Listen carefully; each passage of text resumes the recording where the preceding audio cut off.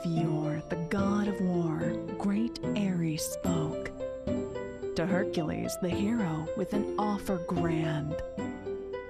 If all my men at arms you'll now agree to lead and conquer earth, then wealth and power will be yours. 'Twas no surprise when Hercules did this refuse. How rude, spake Ares, and a deadly grievance nursed. Fast forward to the present when the gods recline upon Olympus waiting for the match to start.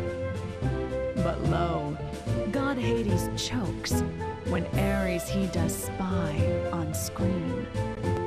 He threatens all who will not fight for him. Ye Greeks can blame your children's plight on Hercules. The god of war does thunder, for he will not fight. A peaceful scene, the grass so green the breeze doth blow. Might Ares' threat turn out to be a puff of air? Alas, 'tis not the case.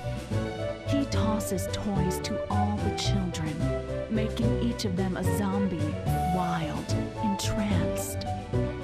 They all will stand and fight when he commands. Without a word or thought, the thousands now obey.